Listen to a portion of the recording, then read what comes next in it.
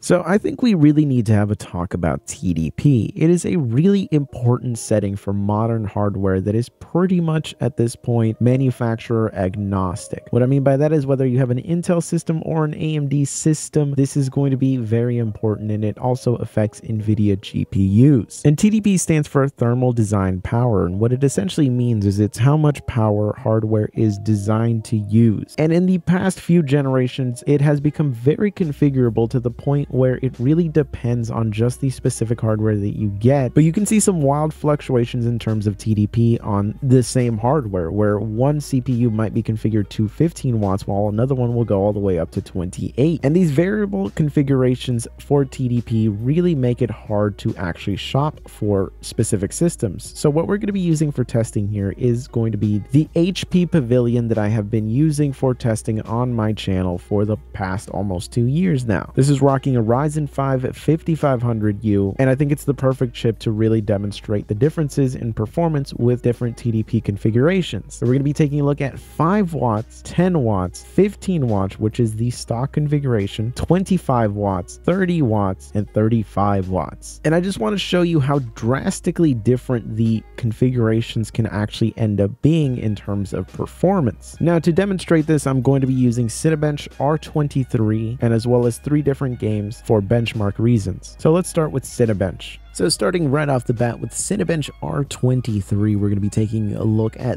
first the 5 watt configuration, which gave us a multi-core score of 1890 with a single core score of 836. Now, if we compare that to when we increase the TDP up to 10 watts, we now get a multi-core score of 4331 and a single core score of 1137. So as you can see, there's a pretty massive increase here when we just end up adding 5 more watts here. So if we add another 5 to boost us up to 15 watts, we now get a multi-core score of 5396 and a single core of 1151. So we're not seeing a monumental leap in terms of performance here when we go from 10 watts to 15 watts in comparison to 5 watts to 10 watts, but it's still a nice bump that is happening there. Though the single core score is really not seeing any major gains here at this point, and that makes sense because what's happening here is the TDP, or the amount of wattage that the chip can actually use, essentially needs to be divided in terms of the amount of cores that the CPU has here. But since this is an APU, we also have the GPU on there, and the individual cores of that also need to be fed. Now, right now, since we're just doing CineBench, that is only going to affect a certain amount of cores. If we do the multi-core test, we're of course loading up all of the cores to their maximum, so that wattage needs to be split amongst all of them. But when we do the single core test, that's only one single core that needs to be maxed out. So it really doesn't need to utilize that much power to get the maximum level of performance. But now if we boost the TDP up to 25 watts, what ends up happening with our multi-core is we get a score of 6429 and a single core of 1153. So as you can see, our multi-core score did end up going up about another 1,000 points, but our single core did not move at all in any meaningful way. Again, this is to be expected because the chip is also really not designed to boost past its set clock speeds. So that will be the difference between a mobile part like this and whatever you have on your desktop, where a lot of modern desktop chips, the way that they're designed is they'll have a TDP set as a default, but they'll normally just be configured out of the box to just boost to as high as they can until they are pretty much temperature limited. While APUs, because they're mobile processors most of the time, just have a hard limit where no matter what, this CPU will not go past 4 gigahertz, whether that is single core or all core. But now if we raise the TDP all the way up to 30 watts, we'll see if we can squeeze out any more performance. And what we actually do end up getting for the multi-core is a 6634 with a single core of 1151. So single core, again, pretty much identical. Multi-core did end up getting an extra 200 points at this point, but we're getting very diminishing returns. And I did try to go all the way up to 35 watts, but at this point we actually ended up getting a regression in terms of multi-core core score because of the fact that we ended up thermal throttling at this point. Now that's to be expected. This laptop specifically was not designed to have the hardware run with this much power through it. You might particularly have a system that can handle that kind of cooling, but very rarely will you find a chip that is pretty much budget like this in a chassis that can actually handle this much dissipation. And of course, our single core score at 35 watts ended up being pretty much identical to the rest. So the big takeaway here for sure is that there are diminishing returns to the amount of power here, but the stock 15 watts does leave some performance on the table when it comes to multi-core performance in comparison to 25 watts, which really seems to be the sweet spot in terms of getting most of the performance benefit without getting into really high temperature territory. Now the thing is, this is not a universal thing for pretty much every chip out there. This is specifically to the 5500U. The thing is that every single chip out there pretty much has its ideal TDP to get the most performance per watt. Pretty much every chip has its sweet spot area, and 25 watts seems to be about the most ideal for the 5500U. But let's see how TDP actually affects gaming performance. So to start off the comparison, we're going to be taking a look at Bioshock Infinite's built-in benchmark, and we are taking a look at the 5 watts versus 10 watts. You can see that there is a massive difference in terms of performance in comparison between the two. It is pretty much a night and day difference, where at the 5 watt TDP, we are pretty much extremely starved for power, where the game itself can barely even run. While at 10 watts, it's not exactly the greatest experience, but it looks leagues better than it does on the 5500U. But of course, this is kind of to be expected because 5 watts is extremely starved for a 6-core CPU and a 7-core GPU built in. So if we take a look at the 10 watts versus the 15 watts, we can see that there is a nice improvement in terms of performance, though it is not as drastic as going from 5 watts to 10 watts. So there is diminishing returns to wattage, but we're still not exactly at the sweet spot yet. We can still squeeze out some more performance here, and there is a difference in terms of the fact that the 10 watt TDP is really struggling to produce a decent enough experience here, while at least at the 15 watt TDP, you can get away with a 30 FPS gaming experience. Of course, going from 15 watts up to 25 watts does actually improve the experience pretty noticeably, because now we're getting far closer to a 40 FPS average with 1% lows that barely go under 30, which means we're getting a far smoother experience here. And unfortunately, I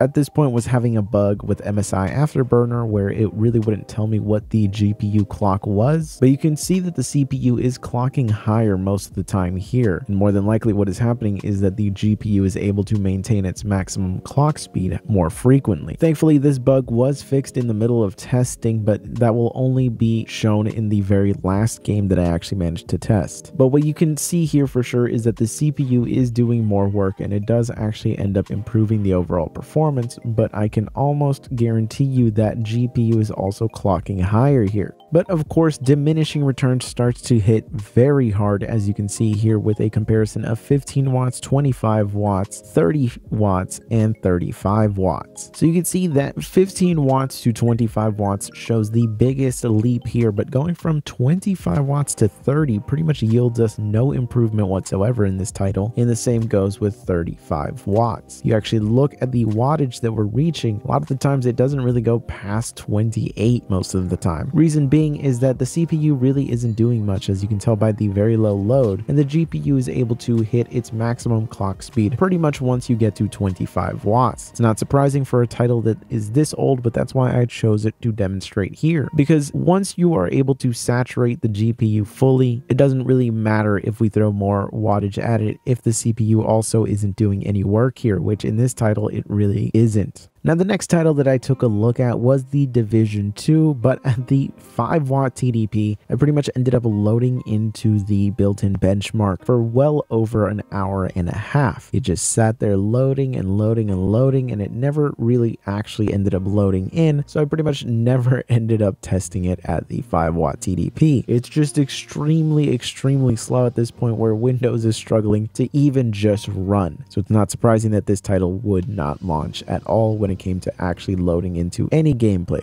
But jumping right on in, we can take a look at 10 watts, 15 watts, and 25 watts side by side here. You can see that at 10 watts, we're really struggling to even get the game to be anywhere near playable, let alone stop being a slideshow. While at the 15 watts, we're starting to get somewhere where it is at least reasonable, but certainly those 26 FPS average is not going to be great, especially with 1% lows that are barely at 20. Once we get to 25 watts, that's where our average actually hits 30. There are 1% lows of 22 don't exactly make this a rock solid perfect experience, but you can see that there are noticeable gains to be had throughout all of this. But again, it is a title that is not really pushing the CPU very much at all. And what this really demonstrates is that the GPU a lot of the time is going to be the biggest limiting factor in most gaming titles. Now, if we take a look at from 25 watts to 30 watts to 35 watts, we can see again the diminishing returns that end up happening here because of the fact that the GPU is our limiting factor. We pretty much see no improvements whatsoever in terms of average. A 1 FPS difference is pretty much meaningless, while the 1% lows see a slight bump that was pretty consistent over multiple runs, though that 2 FPS difference isn't exactly going to be life-changing, especially when you look at the differences in temperatures that we're reaching here. 35 watts is really pushing things, and that extra heat is really generating us no extra performance whatsoever in this game. But let's take a look at a title that actually does utilize more CPU while also maxing out the GPU. And that title is, of course, Mount & Blade Bannerlord. This title does end up using a good bit of GPU, especially on a low-end APU like this, but it also does utilize a decent amount of CPU. And thankfully at this point, MSI had updated MSI Afterburner, so the newest version actually let me see the iGPU clock speed again. But as you can see here, the 5 watts is pretty much falling apart just trying to render the built-in benchmark, while the 10 watts is struggling, but it is able to put up a far better demonstration than the 5 watt TDP. Again, this is to be expected. Let's see what happens when we start to raise things up a bit. So as you can see, between the 10 watt TDP, 15 watt TDP, and 25 watt TDP, there are some pretty noticeable gains to be had here. Where the 10 watt TDP is pretty much just struggling to get 1% lows above the teens, at least the 15 watt TDP is able to break past 20, though 22 is not exactly impressive, but the bump to a 34 FPS average from 24 is welcome. But the 25 watts sees a nice bump of our average going up to 41, with our 1% lows being at 27. That means it's only slightly under 30 FPS. Not the most ideal situation, but it does show an improvement here. And now you can see what the GPU clocks are like in comparison to, where now you can see that at 10 watts, the iGPU can barely get anywhere even near 1000 megahertz on the iGPU in comparison to its maximum clock speed of 1800 megahertz, which none of these configurations actually reach. But the 25 watt TDP gets far closer to that while also letting the CPU reach higher clock speeds here. That's very, very important. But let's see what the higher TDPs actually end up doing in this title. Now, what made Bannerlord a very interesting title to test out was just the fact that it actually utilizes a good portion of the GPU, but also a good portion of the CPU. And what's interesting is that there are still very, very obvious diminishing returns here, where at 25 watts going up to 30, we don't really see any meaningful gain whatsoever. A 1 FPS difference isn't really going to make that much of a change whatsoever. And even going all the way up to 35 watts, we only see a 2 FPS difference in comparison to the 25 watts in both our averages and our 1% lows. Certainly an improvement in 1% lows is more welcome than an improvement in averages, but it's not really a meaningful improvement, though getting closer to 30 FPS average for 1% lows is nice. But just out of sheer curiosity, I wanted to see what would happen if I set the TDP all the way up to 40 watts to see what that would do. And as you can see, at a full 40 watts, there is no meaningful difference between it and the 35 watts or even the 30 watts or even the 25 watts really. But you can see that there is a pretty meaningful difference between just the stock 15 watts and going up into these higher TDPs. We're talking about a 26% uplift in terms of of FPS average and a 31% uplift in terms of 1% lows. That is a pretty meaningful difference. And if you can get yourself a system that can go up to 25 watts or even 30 watts, it's going to be drastically different than someone who gets a system with the exact same CPU, or rather APU, but is only capped at 15 watts. It can make a drastic difference in terms of what games are going to be playable and what you can even do with the system. This is not information that manufacturers really disclose. And this is a pretty major problem because you can have some very wide differences in terms of performance, and manufacturers will sometimes cheap out so much that systems will even struggle to run at their stock TDP. And what this means overall is that the only way that you can really know this information is by looking at reviews and looking at the information that people give out there. And really, if you look at any gameplay videos with specific hardware, make sure that they do show the power usage on there. It's really important information to know anytime you're looking to buy any hardware, whether it's from AMD or Intel or even Nvidia, because Nvidia has run into issues where something like a GTX 3080 that's running at 100 watts is not going to perform anywhere near the same as one that's running at 165 watts. So always when looking at gameplay videos, make sure that they show the power utilization of the GPU, the CPU, or at least the APU in this case. But anyways, I hope you found this video useful. If you did, be sure to subscribe